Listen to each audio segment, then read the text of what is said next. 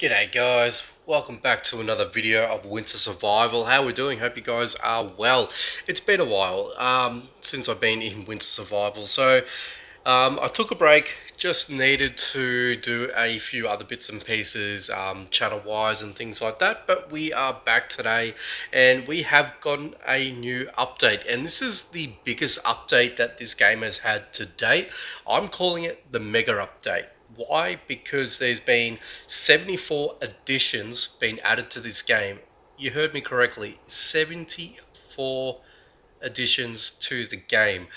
That is absolutely unreal, unheard of for as a game that I've been playing personally. Any survival game that I've been playing, I haven't heard of an update adding 74 things into one massive update. So absolutely unreal by the developers, and they have done quite the job in getting that done. But let's quickly go into some of the updated content, because I really want to try and get through this as quickly as possible, and so we can head out and do a few things. So number one, unlock new talent skill system, the power of the dragon. Number two, new playing mode, the undead invasion, which we'll get into. 3. Add new quest in survival manual. At the dining table, the first use of the buff does not cost the hodge. 5. Add new prop. The landmine drawing can be found in the frozen harbour. New blueprint. Add new blueprint. The drawing of the pretend coat, which is available for sale in the market. New magic merchant is coming to the market. Players can also ask him to buy something with the undead metal. Optimize equipment description text. More features about the equipment would be displayed. Click hit, crit. Like hit, crit, and durability except. Okay. Add a timer to tell you how many time is going to need to craft buildings. Okay. Add thermometers for each map at the entrance. That, I think that is a good implementation, and I think a lot of people, including myself, had wanted something like that to know what they're about to get themselves into without having to waste energy in getting to the said map, which is awesome. Add tips to demonstrate the camp defense. Add a blood bar to demonstrate the HP of zombies when fighting. Add something to show how much EXP it's going to need for character leveling up and upgrading, as you can see at the bottom of the bar on in the main screen that you're looking at. New tip is added after the dragon has hatched. Tips indicate to enter the camp. Okay. New feature: mercenaries in the camp can have a chat with each other when they got approaching. Okay. New adjustments, once again adjusted the price for crafting weapons and armor, so we'll take a look at that and see if there's anything that's changed. Adjusted some weapon attack, durability, range, speed, etc. Expand the attack range of the bow and arrow. Enhance the attack and durability of metal weapons. Reduce the actually that's good. Number 17. Yes, I'm interested about that. Reduced reaction time between the last attack and the upcoming one. Reduce the number of chests in the village of Burke, but increase their item drops. So I think that's very important. My opinion was the village of Burke had a lot of loot drops, and they were sort of blended in with each other, so you didn't know exactly what you're getting when you actually were hovering around the lootable chest. Anyway, I digress. Reduce weapon drop probability, from the big boss in the village of Burke. That's annoying, but it is what it is. Increase the undead powder drop probability from ghost monsters in Land of Dragon Bone Suburb. Add 4 transfer rays in map Land of Dragon Bone Suburb to facilitate players unlock after the killing of the first ghost dragon.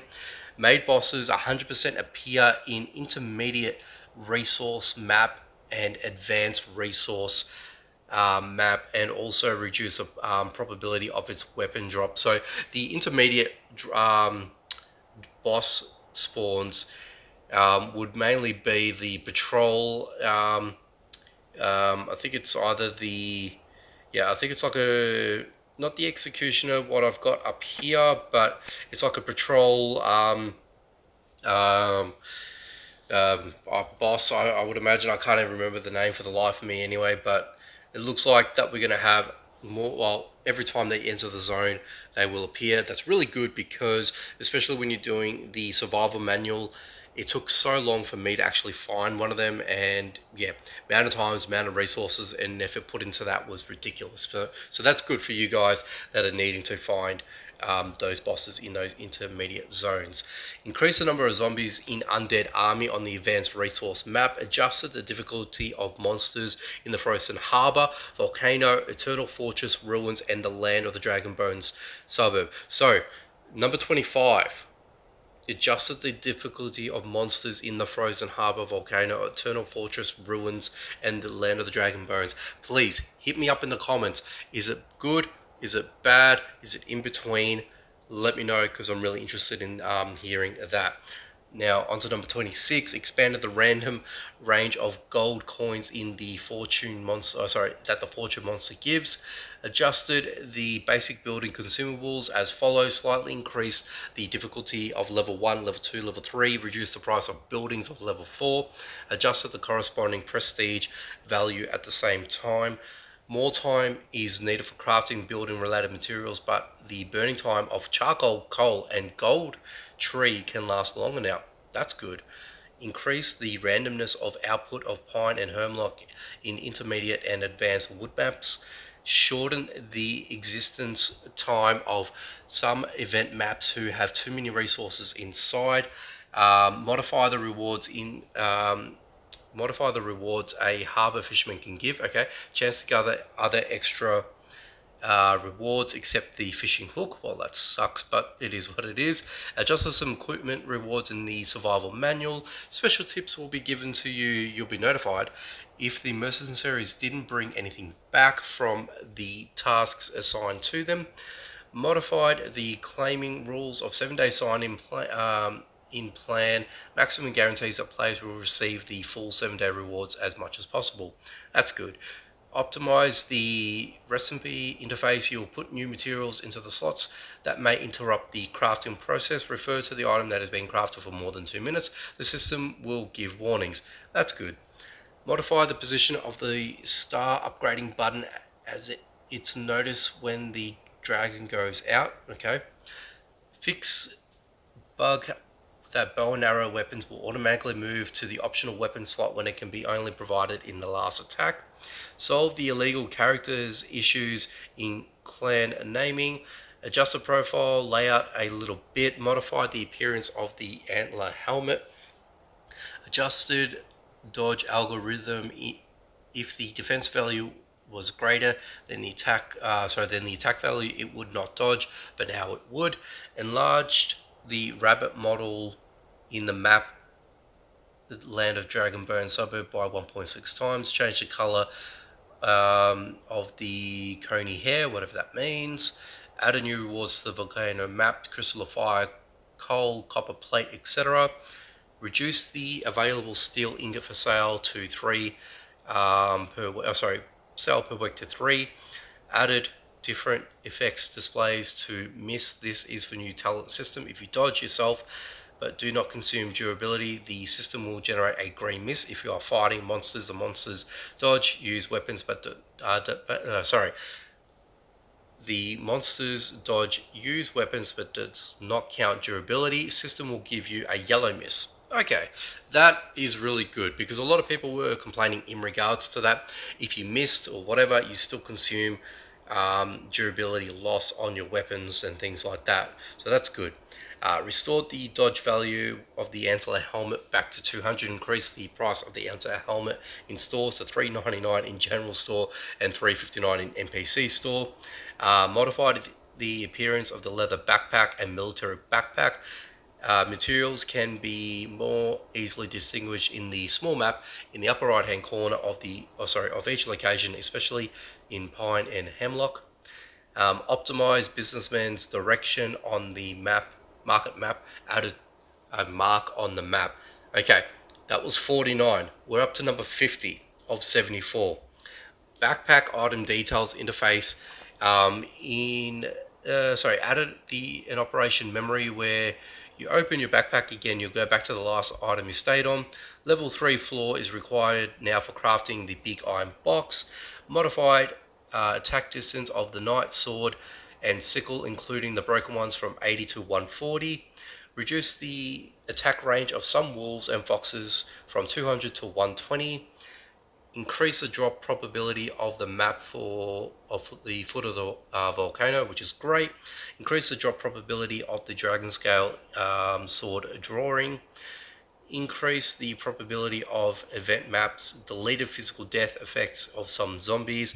Make the interactive circles of the broken bridge in map of Dragon Bones suburb, broken ship in map Frozen Harbor more eye-catching. Okay, bug fixes from 59 onwards. Optimize some location translations. Fix some of the floating iron mine errors. Fix the abnormal precision parts drop bug. Fix the bug of no bleeding effect of double-edged sickle and sharp-edged machete. Fixed the bug of no skill icon when the dragon goes out. You refresh skills immediately in this interface. Icon changes only when you reopen it. Fixed the bug that dragon feeding button is grey when the dragon goes out and nothing happens when tapping. Fix the bug when the player's life becomes 0 and you die immediately after going back to the camp when returning from one location to the globe map at the last moment of death. Fix the bug that no prestige added when upgrading city wall and city gate.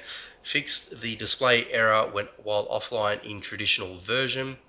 Fix the bug that there is no display of the butcher rectangular skill. Fix bug the consumption bug of the hodgepodge around the dinner table sometimes don't count. Fix the problem that users cannot build the goose down bed. Added new prop. The goose down fixed the problem that the full rest level 2 does not cover the ability of full rest level 1 has. Fix the problem that the money bag cannot provide the correct amount of golden dragon coins. Fix the wrong attack posture for wolves and fox. Fix incorrect weapon attack speed. Fix problem that cause quickly switching weapons. Any questions, please do not hesitate to contact us via Facebook Messenger, in-app service system, Facebook comment. More details about the info, welcome to follow us on Facebook at wintersurvival.en. My God, guys, that was a ridiculous amount of updates that have come into this massive updates, and to be honest, I purposely didn't want to play it until I started recording, just to get my initial reaction to you guys, so you guys can see exactly as I'm seeing it for the first time, and hopefully you guys do appreciate that. So yeah, there has been a ton of updates and ridiculous updates, and particularly the biggest update, which we're going to sort of go through in a moment, is the wandering horde that will be coming to my base soon, and I do need to think about upgrading my defenses and making sure I've got enough offense to defend myself. So let's have a quick look and see what has changed notably in the menu system. The leather backpack has straight up. I don't think that has changed, so we'll leave that alone. I don't know if I've got access to the military backpack on my crafting menu here, so if I miss it, I apologize, but I do not see it here. So as we sort of are going through this, I don't see anything. The dragon scale sword looks like that it's changed, I think, but they have reduced some of the requirements for that, and same with that. What I'm particularly interested in is they've actually changed that. That is actually a decent change compared to what they did beforehand. So it still costs a bit of iron, which I understand. Metallic parts, a bit iffy with that. Hermlock I'm not worried about, but 20 bronze nails, it's a bit steep. It is what it is. I think a lot of us now would probably turn our attention to the nail hammer as an alternate weapon. The attack has been adjusted from what I can see here. You got the hit, you got the critical, and you got the durability with that one there. And then you got the hit, which has actually been nerfed a little bit because that was originally 55 and that was originally 45 from memory. Hit is 27 and critical is 30. So I think the hit basically means your miss rate, I guess. And that is 10 if that's the case. Which, if that's what we're working on and if that's the correct notion that I'm led to believe here. And again, guys, quote me if I'm wrong, but if that's 10 hit miss percentage, that could be a percentage versus that which is 27 for an extra 10 and the same durability. I think you're probably better off going with this, to be perfectly honest with you guys, just to give you my opinion. But I guess if that's the hit rate, I'm not too sure. So 10 hit rate, because that says 37. Critical 42, durability 210, 27, or hit 126. So I'm not too sure what to make of that, to be honest with you. So let me know in the comments, guys, because I'll be interested to know what your thoughts are about that. Have you guys gone through utilizing either one or both, and what success rates have you had, if any? Yeah, I'll be interested to know just that. Actually, what I want to do real quickly is, do I have anything that's close to being expiring? Okay. So I got a gift from the developer. I'm sure that you guys have got that as well. Is there anything? I may as well claim all of that. I better do that. Let's claim. Yeah, so as you can see, I haven't actually been on for a little while now. Like I said, I've been doing a few other things here and there, and I just sort of wanted to, take a mini break, if you will, and just sort of recharge, I guess, and then sort of come back in with a little bit more enthusiasm and continue to play. Not to say that I didn't have any enthusiasm, but I think, sometimes it's good to sort of take a little bit of a break from time to time. That's going to be lasting for 29 days, so I'll just leave them here. There's quite a number of things in here as well. So if I just go ahead and just open up some of these, at least you guys can see exactly what I've got. Yeah, that's as far as I'm going to sort of put it. So let's quickly drop a few things in here. They did say when you double tap, it should be a little bit more better, which initially it appears that way. That I'm sort of dropping things in here with, oh no, it's still there. When you guys pretty much quickly you drop things in, or if you double tap too quickly, it sort of goes back, or it swaps between weapons, which I find really weird. But anyway, again, is what it is. I want to take this, so I'm going to hang on to that, and let's head out to the map. I'm not too sure if these guys are changed. I haven't really been bothered to upgrade anything so I can actually take in anyone just yet, which I need to sort out the mercenary bed, which I can actually craft. Shouldn't have that problem in crafting, but I'll need a bit of this before I can do that. So something that I need to do for myself. Like I said, I have left it a little bit long when I'm playing this, so yeah. So we've got the undead army. Can I intercept? I can. Okay. Wow, there's a bit of undead there. So the enemy is too strong. It's recommended that you intercept some of them. So it's going to be a fierce battle. Well, why the hell not? Let's just do it. Let's see what I'm dealing with here.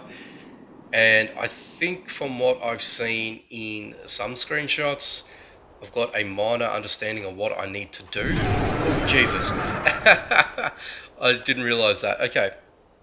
It was really cruel massacre, and I'll need to find another big order. Okay.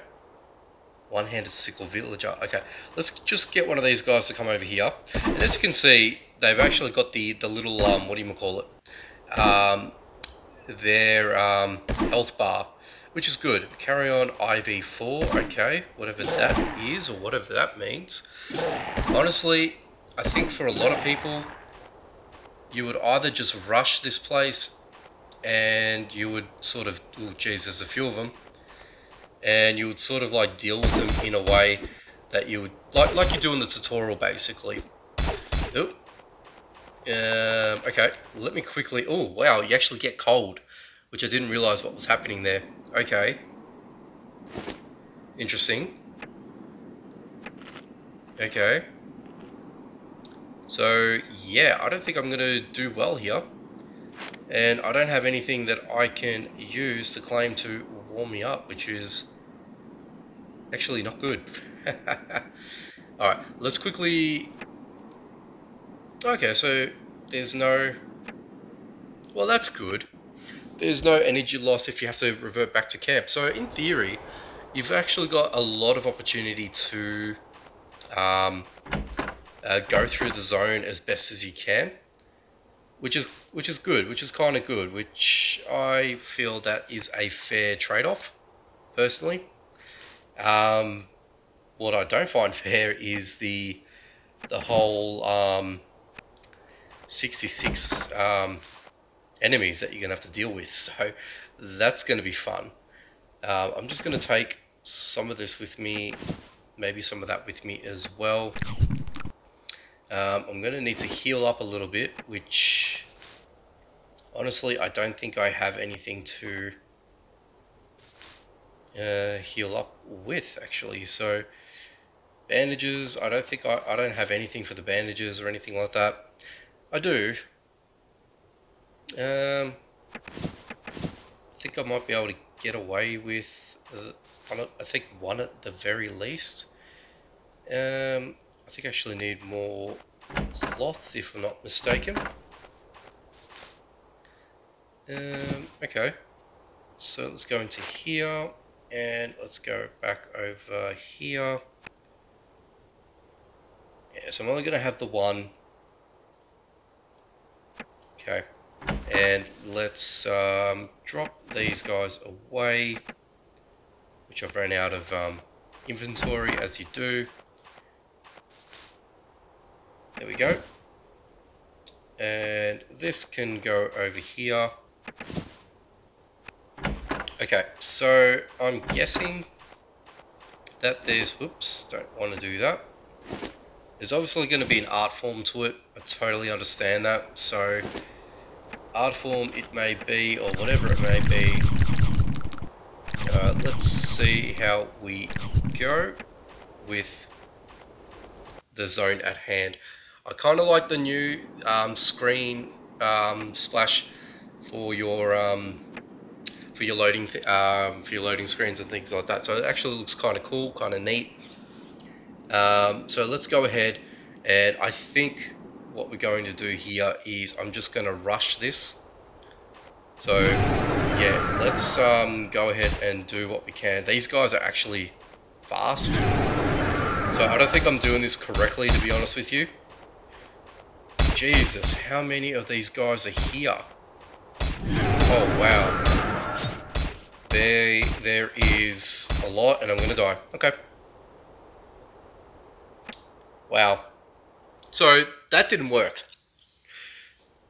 Lost a few bits and pieces. I get that, but yeah. So we are going to have to do it the hard way, I guess. And I've got 72 hours to sort of redeem myself, which is fine.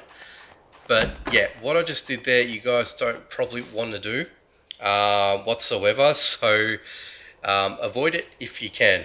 That would be the directive for here with this one. But for everything else in between, yeah, it's obviously going to take a bit of time, a bit of effort to defend your base with that respect in mind. Let me know in the comments what you guys do to defend your base. What type of attack approach do you take before entering? What type of equipment are you using? Clothing, the lot, let me know. Heals, everything else in between. Interested to know what you guys have to offer with that. So yeah, before you go in there, does it give you any other further information? So there's a bits and pieces here for us to read. Probably should have done that in the first place. So yeah, so that's going to be useful if anything. Frozen Harbour, there you go. So temp minus 38, it's there. The Pine Woods 12. What have we got here at the Eternal Fortress? 45, so that's actually quite large. Training grounds is still in development, so there's no point in looking at that. I don't have the map for this yet, so I can't really access this point here. The market, temp minus 2. Needle Forest minus 4. And then you got your medium, which is minus 15. Large abandoned mine 32. So you can see the influx, the difference. This is going to be interesting to sort of deal with. Villager Burke, nothing. That's good. But yeah, so that's going to go ahead and leave it for today as I'm sort of cycling through. Not the smartest thing, in my opinion, doing what I did. It really doesn't bother me, to be honest with you guys, the way that I sort of went about that. But I've got some time. I need to work out, what I'm going to do, in how I'm going to do it. And yeah, if you guys can give you some tips, your thoughts on it, how you guys have done it, if you guys have done it successfully, that'd be interesting and helpful, not only for myself, but for everyone else. I like to entertain and give you guys my little bits and pieces here. Not always going to be the best player. I want to make that clear. I'm sure there's a lot of you guys that are much better than myself. So yeah, I will lean on your experience and your expertise in this time. But anyway, that's going to go ahead and leave it. So I appreciate you guys stopping by, checking out the video as always. Please drop a like, comment down below, share the video, which will be most helpful for me. I want as much people that might be interested in this game that you might have, that you know. Please share on your personal platforms if you can. That'd be really helpful for me, because at least this way we'll get more people interested in the game, of course, and at least this way a lot more people will see my videos and hopefully they might find it helpful or interesting, or both, because I know you guys find it interesting as well. So why not share the video around? And if you guys are new to the channel, consider subscribing and hit the notification bell icon so you don't miss out on any future videos. Okay guys, I'm out of here. Thanks for watching, and I will see you next time.